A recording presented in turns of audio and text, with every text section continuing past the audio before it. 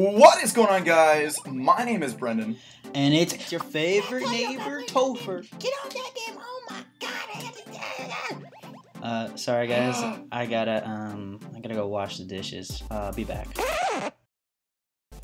And we are the Septic Bros. Now, today's video, we're going to be talking all about parents and how they view video games compared to sports. So the way we're going to structure this video is we're going to directly understand why they, really support you in your sports endeavors and what exactly they want to get out of it and what they don't see as a positive with video games. Now, Toefur, you want to go ahead and jump into that question? Yeah, so right off the bat, we're going to go into what most people assume the parents don't want you playing video games compared to sports is the health and the active part of it, You're going outside, you're playing for more than 2 hours a day, you're staying fit and you're staying active, you're interacting with other people in the competitive scene. It's the same old, and it's tiring to hear that same excuse over and over again. Now, the other aspect of what we think parents really do enjoy supporting their kids playing sports is the fact that there's something in their head that they could go pro and they dream of them being professional. Not only to, make a good amount of money, but to get that recognition and really just succeed at something, Yeah. End of the day, good parents want to support their kids so they can succeed.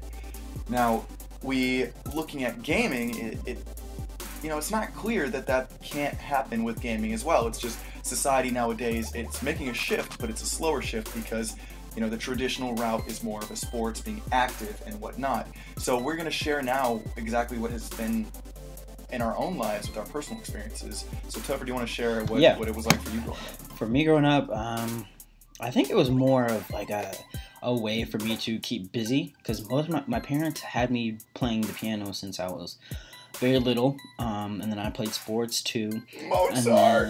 Yeah, dude. So I played a lot of stuff. I did summer basketball, summer track, while still playing the piano, and I played a lot of games like during the Halo 2 or Halo 3 and Modern Warfare 2. But my parents were not that big of fans of it. They made me take breaks like every 2 hours, maybe hour. I would take like a 45-minute break or something like that. So my sessions were very cut short, and not until I got older was I able to put in like multiple hours, like 6-hour days into gaming and stuff like that. What about you? Oh, GG's. Yeah.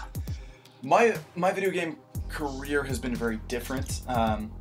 It was a kind of a factor of I always played video games, but it was very sports heavy. So I was really supported to go out, shoot basketball hoops. I could go do it 24/7, and that would be supported. But it wasn't that my parents weren't exactly happy with me gaming. They just didn't really think that it was productive and anything could come of it. So all of the emphasis was to go, be healthy, go play sports, go follow your dreams with it.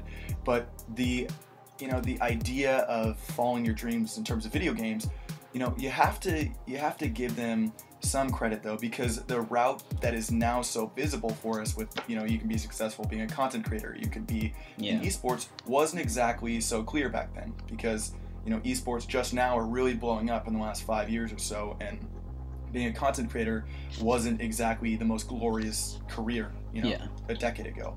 So yes, they had a different type of relationship with how they supported you, but I'm just saying that there's a huge trend that is shifting, and I think parents are really going to change their minds in terms of how gaming has been. So what are your next thoughts, Toby? I'm definitely seeing that they're going to open up more, because the reason why they weren't so open to it or in favor of it is because there wasn't that many successful people back then in the day, like 10, 15 years ago, as far as gamers, like professional.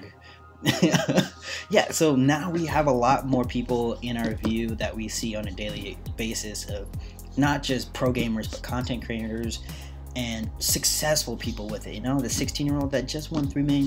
Like, that's something that we can see, and the parents are like forced to see now. Right. And I think it really boils down to it. Either your parents want you to be very active and healthy, which I think most parents do want that, or they want you to play sports because they think you can, really succeed athletically. And I think that, going forward, people are going to be able to see that you can get recognition, you can make a lot of money, and you have to have that balance that you also have to go out and be active. You can't just sit in your door, in your house all day and just play video games, if you can find that right balance, you can still remain healthy. And I guess the moral of this entire, conversation is not to condemn people from supporting, following your dreams athletically, but to just be open to a change and a shift in society, and be open to your child if they're not great at sports or they have a big passion for video games, to be open to that. And I think that that's very powerful, and it's, the way in, our kids are going to be raised is there's going to be two different avenues that you can find that success, to get out of and become some sort of celebrity, or, besides singing and a famous YouTuber. Right. Exactly. So in reality, things always change, and I never, Toefur and I will not be able to predict what the next fad will be. But right now, gaming is at the forefront, Chris. Rocket League? What are your thoughts about the frontier changing? For the frontier changing, man, we'll definitely see a lot more professional and competitive and content creation setting. There's already a big shift in like people trying to go to YouTube and like Mixer and Twitch and streaming like that. So as far as that goes, that is the best thing for gaming. If we see more gamers playing a game and all the game creators are paying these people to get it, the competitive scene grows, and the market and the money that is put into the game and the competitive scene grows exponentially, and that's the best thing for us gamers. What do you think? Right. And to take this, as a grain of salt, we were college basketball players, and for us to tell you that, support your children, or, when you become parents, support your children, whatever, they want to do. And at the moment, it's becoming a huge thing to go play Fortnite, go play Rocket League. As this becomes a bigger deal, more people will flood to playing Rocket League, specifically because that's the game that we cover. That's our audience, is Rocket League. And, supporting all esports, supporting all different games is very important, and I think that the Rocket League community will be continuing to benefit from the advancement of video games. Yeah. So that's pretty much all we wanted to talk about today's video. Please drop a comment down below letting us know what you guys think will be, a future trend, how you think parents should handle the situation. And if you don't have anything to say, Toefur, what should they do? Well, they should slap the sub button, join our Discord, turn on the notification bell, because we are trying to post 2 to 3 videos a week for you guys. Yeah, we love you guys all. Peace. Bye-bye.